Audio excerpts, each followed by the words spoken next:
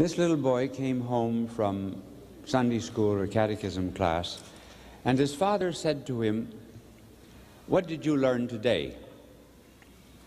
Oh, he said, "I learned how Moses defeated the Egyptians." How did he do it? Well, the Egyptians were chasing the Israelites, and Moses called the airfield. And the airfield flew in some engineers, and they built some pontoon bridges over the sea. And the Jews crossed over the pontoon bridges. Then another fleet of planes came, and they bombed the pontoon bridges as the Israelites, the Egyptians were on them, and they were all killed. Father said, "Is that what they told you?" No, he said, "It isn't, but if I told you what they really said, you wouldn't believe it."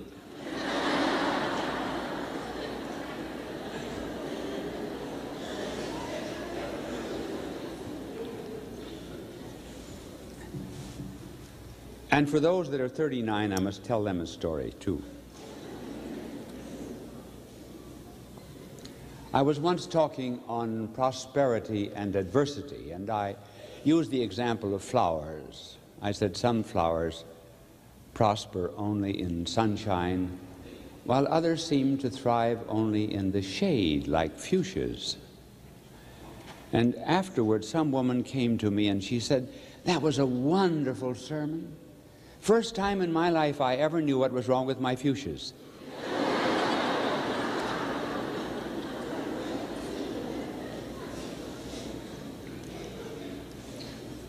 Now I'm going to talk to you today about working harder, studying harder, living harder, being more wasteful of energy, being more thoughtful of others. And I'm going to begin by telling you that I was once a victim of a roast. You probably have seen some roasts on television in which someone is made almost the sacrificial lamb and everyone berates him. Well, I was roasted by the Friars Club. And these actors put on a drama on the stage. And in this drama, I had just gone to the Diocese of Rochester. And the Vicar General was in the room, my secretary, and several priests who had responsible posts in the diocese. And the Holy Father walks in. And he looked exactly like the Holy Father, the one who was playing that part. And he went over and he talked to the Vicar General, whispered to the Chancellor, whispered to the other priests. Never spoke to me once. And then he left, and I said to them, I said, "What did he say?" He says, "Work hard."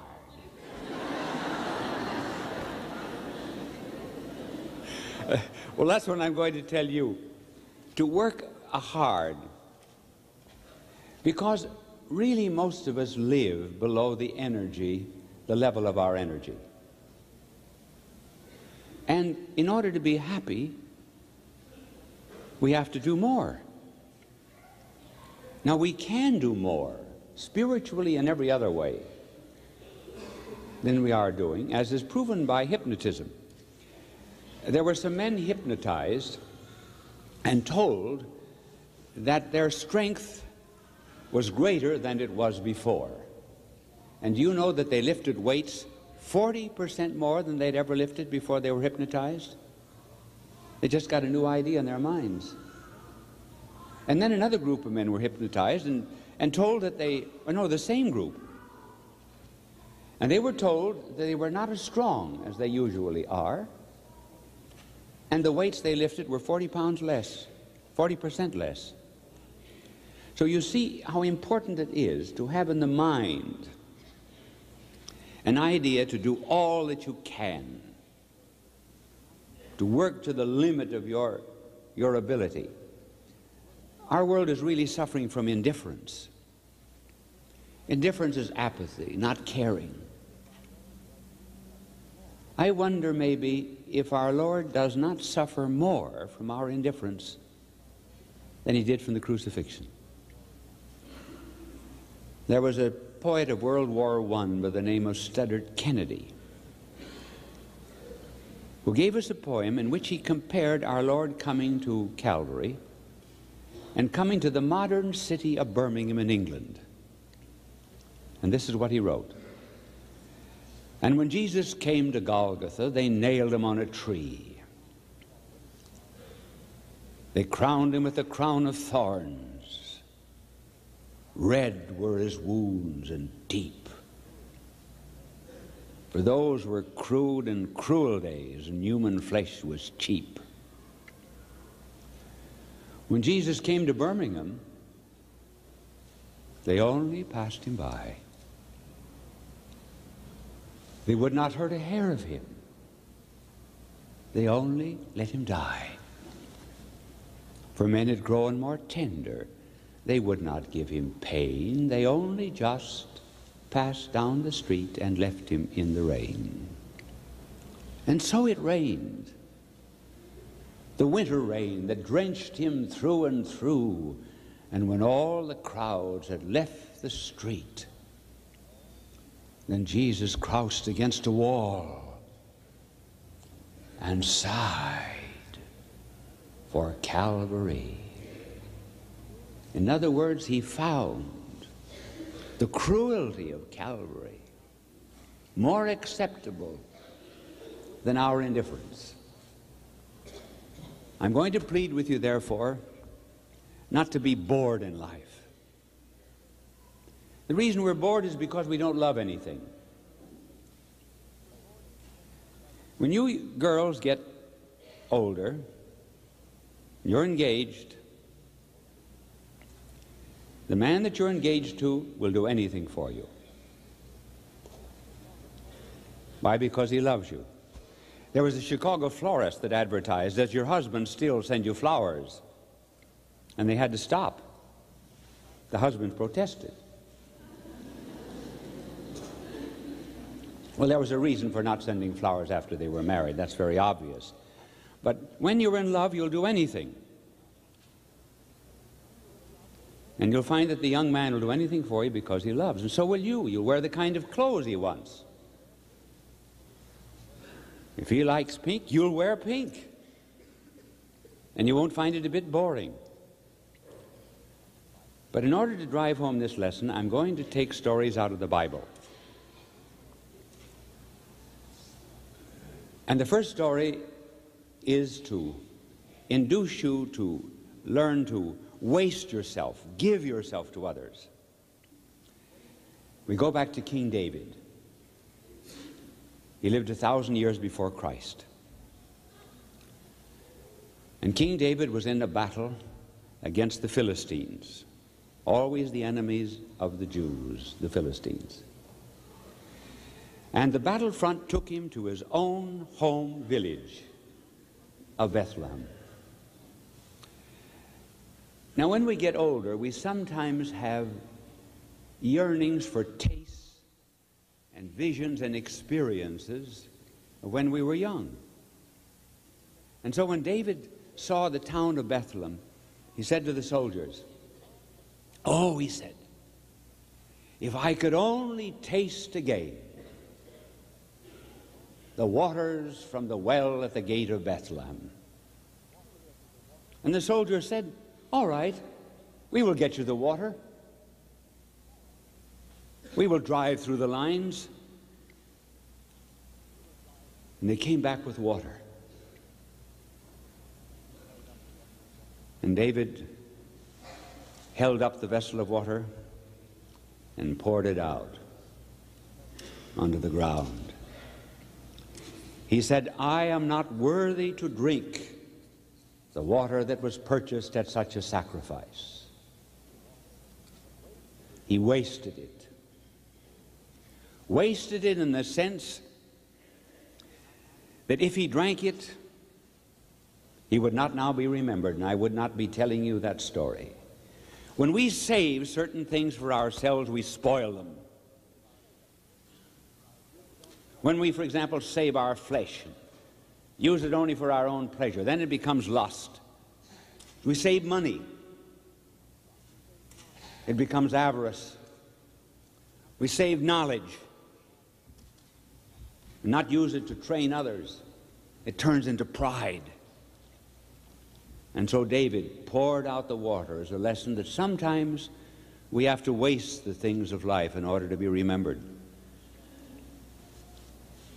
Now another story with the same moral. And here we come to the time of our blessed Lord. He was invited into the house of Simon, the Pharisee. The Pharisees were very self-righteous people. And while he was at dinner with the apostles, a woman comes in the door. Now you must remember that in those days it was very easy to come into a banquet room. Anyone could walk into an adjoining house, stand along the wall. You would not eat, but you could listen to the conversation. It was therefore not very unusual that a woman should come in to overhear the conversation. But she brought a blush to Simon's cheek.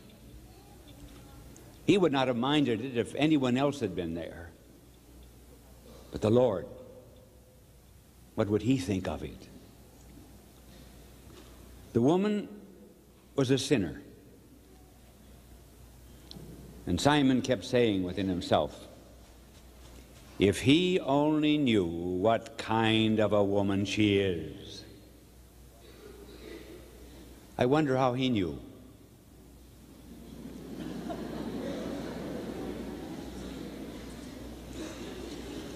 And the woman comes closely to the feet of our Lord. My young people, you must remember that in those days people did not sit at table. They leaned at table, as if we leaned here almost on the floor. And you rested your head on your left hand, and then you ate with your right hand from table. That's a custom that sometimes I wish would come back.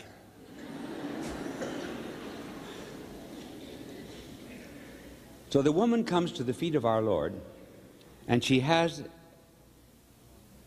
some perfume about her neck. In those days, precious perfume was generally carried around the neck. And she stands above the feet of our Lord and lets fall upon those sandaled harbingers of peace a few tears, like the first warm drops of a summer rain. And then she was ashamed that she had wet his feet with tears, and she wiped them away with her hair. In those days, all women of shame had the hair down. And so it was easy for her, with her long hair down at the side, to wipe the feet of our blessed Lord. Then she took from about her neck this small vessel of perfume.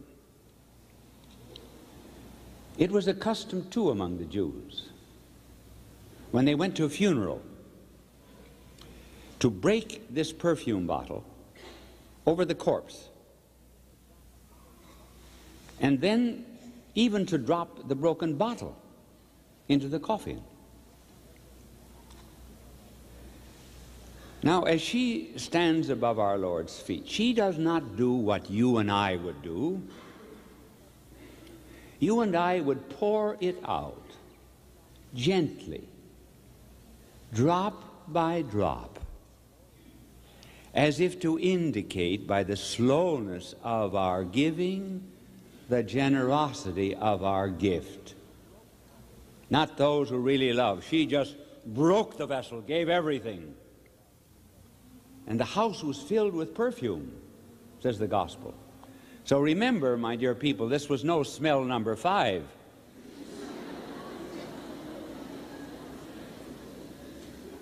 And Judas was there. Judas knew the price of everything and the value of nothing. And he said, why wasn't this saved and given to the poor? But our blessed Lord spoke in favor of the woman. He said, this woman has done this for my burial.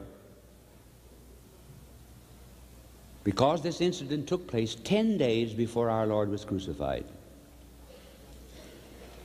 And the gospel writers have kept this story in the gospel, yes, in order that we might again learn to waste, give, break, surrender. As our Lord put it on another occasion, he says, walk the second mile. What did he mean by that, walk the second mile? Well, because very often in those days when mail was delivered, suppose they did it here.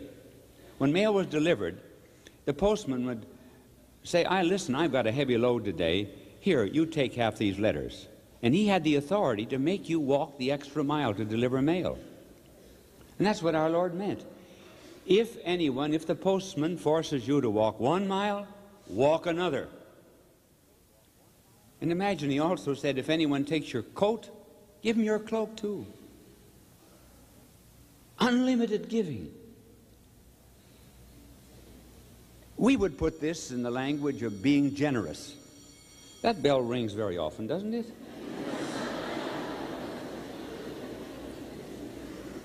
I have a dim feeling that I'm warned up here.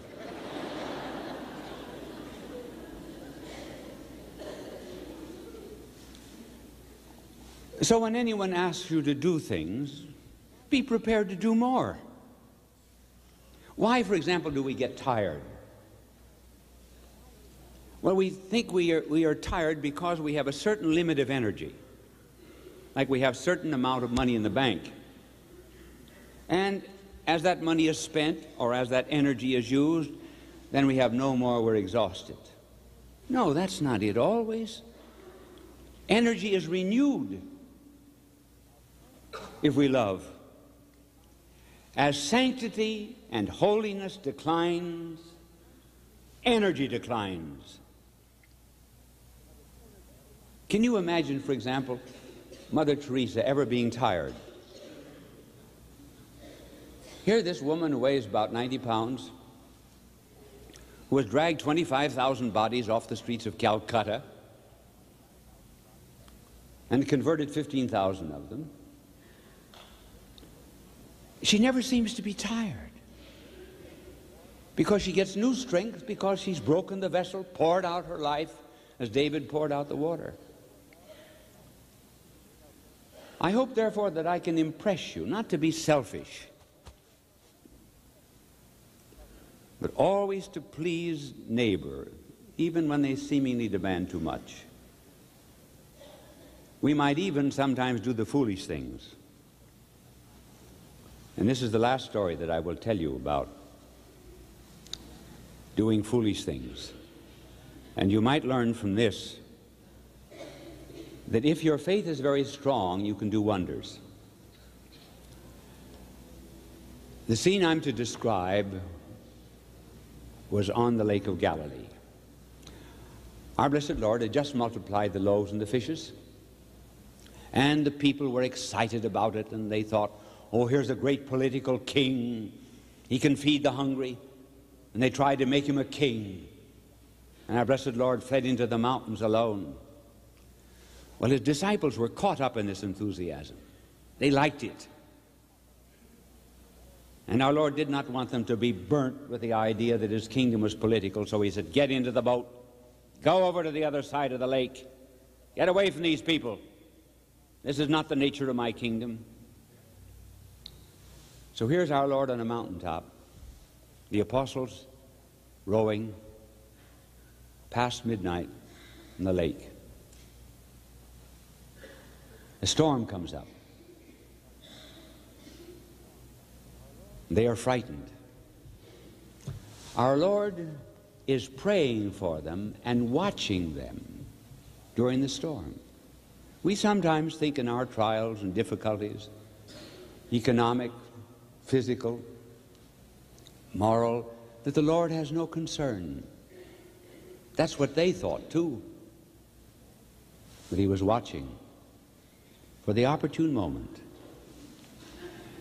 And as the apostles were about to despair, our Lord is seen walking on the water toward them. And they were frightened. They said, it's a ghost. And our Lord said, be not afraid. It is I. Whenever I use that verse, I'm always reminded of a story that was told of Pope Leo XIII. Someone asked to paint his portrait, and it was not very well done. But it was brought to Pope Leo, and he had to sign it. But he signed it in Latin, Noli timere ego sum. Do not fear, it is I. Our Lord, therefore, is telling his apostles, now do not fear, it is I. Here we come to a great act of faith.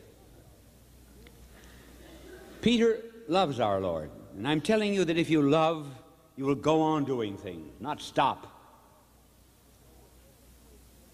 And Peter loved our Lord. He wanted to be with him. He couldn't wait until he came to the boat, and he said, bid me come on the waters to you. Imagine that. Peter loved our Lord so much that he thought, well, I can walk on water. Now, can you imagine what must have happened in that boat at the moment that Peter lifts his foot about to step into the water? What do you think happened? His brother Andrew must have said, Peter, listen, you're always an idiot. Thomas must have said, what are you trying to do, join a circus? Judas said, how much money are you getting for this? And on they ridiculed, get back, you idiot, get back. But he walked. He walked on the waters.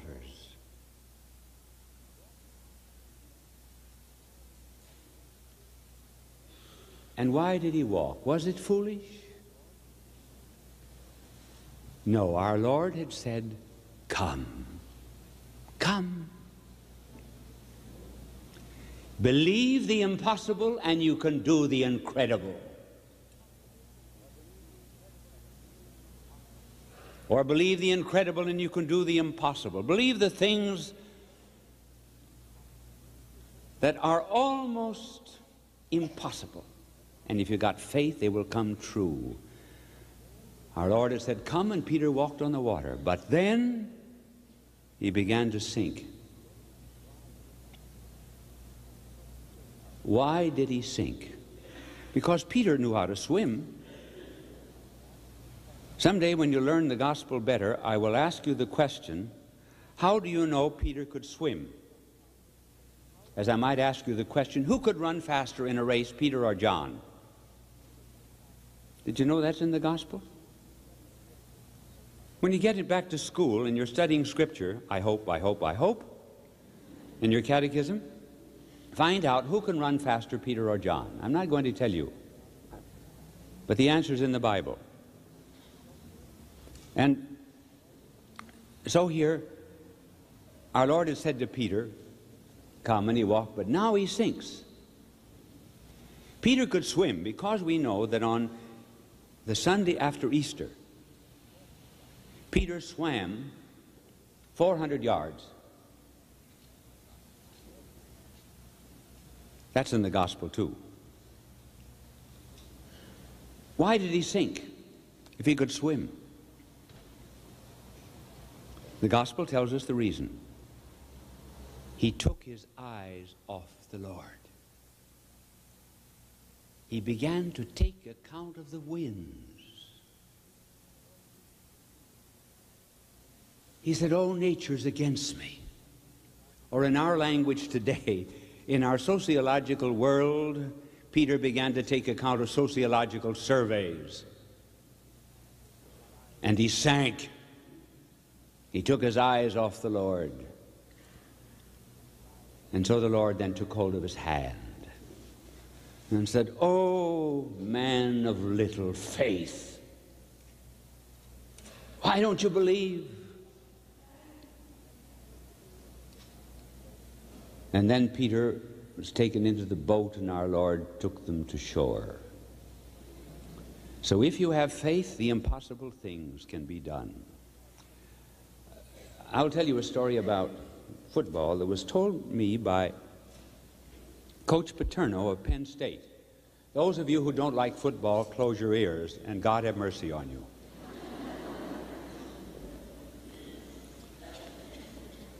Coach Paterno is the coach of Penn State, and a few years ago, his team was playing the University of Kansas. Now, Coach Paterno has an old mother, an Italian mother full of faith, knows absolutely nothing about football. But she has two sons who coach football. One coaching at Penn State and the other coaching the Merchant Marine in Connecticut. The score of the football game, 50 seconds before the end of the game, was Kansas 14, Penn State 7. The other son, who coached in Connecticut, was with the mother, and he said to his mother, "Mom, it's all finished. Joe is lost." And she said, "No. I'll go in the bathroom and pray." I don't know why she went into the bathroom to pray, but at any rate, that's the story. She went into the bathroom. She said, "I'll go in the bathroom and pray." Now picture this good old lady going into the bathroom to pray to the good Lord. What happens now in the remaining seconds? Penn State threw a touchdown, and the score, boys, what was the score now with the touchdown? 14 to what? No. 13, right, 14 to 13. To make it 14, what do they have to do? Kick a field goal. Would there be any other way of making extra points? Forward? Yes, or run through the line. Yes, there will be another way. Well, they decided not to kick the field goal because that would mean a tie, 14 to 14. So they tried a forward to get behind the goal line, and that would count 2 points and make the score 15 to 14. They tried it and they missed. But Kansas was offside, so they had to try it over again. And the next time they made it, well, her son screamed, and he shouted out, "Mom, they've won!" And she came out and she said, "I told you, I told you."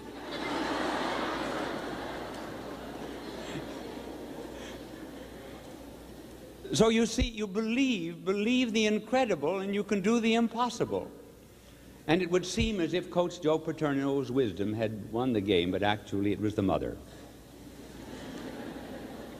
Now my time is up.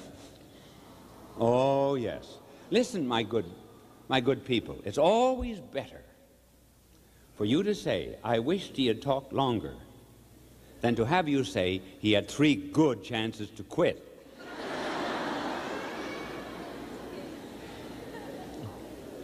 I hope now that you'll carry away from this talk 2 lessons. First of all, I hope the women will become interested in football. That'll help, won't it?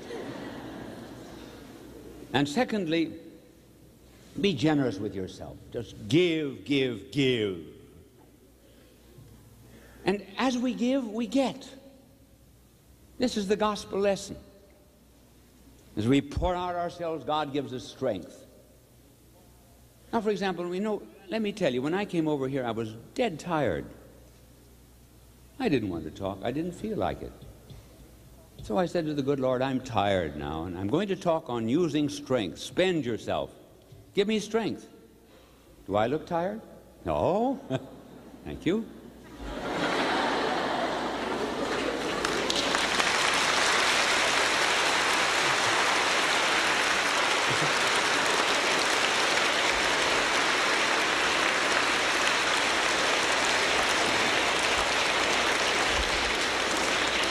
All right, now everybody be generous. Generous with self. I know that when I go now that Monsignor is going to talk about being generous in other ways. But I mean being generous with yourself. Your energy, your kindness to others, your charity, your helpfulness. Because then you will be real Christians. This friend of mine that I told you, who was in the prison for 14 years, when he got out of prison in Romania, he was walking along the street and found a boy, and he said, "Do you believe in Christ?" And the boy said, "No." "Why don't you?" The little boy says, "You think Christ is God, don't you?" Well, now, if Christ is God, if Jesus is God, he can do what God does. God made flowers. Flowers made other flowers. God made elephants. Elephants made other elephants. And nobody's ever given me anything. And if Jesus is God, then he ought to be able to make other Jesuses. But I've never found another Jesus. My father's an alcoholic. My mother takes in washing to live. Nobody's ever given me a toy or a suit of clothes. Therefore, I don't believe that Jesus is God, because he never made any other Jesus. And Dr. Wormbrand said, "But isn't your pastor?" Well, no, he said, he's not. He's not. When this pastor was told, he said, "Oh, that boy is silly." He wasn't silly. He was right. So, if Jesus is God, he ought to be able to make other Jesuses. That's what you are. Other Jesuses. And you ought to so manifest him in your lives that as you move among others, they will say of you, as the maidservant said of Peter, "Thou hast been with Christ." Thank you, and God love you.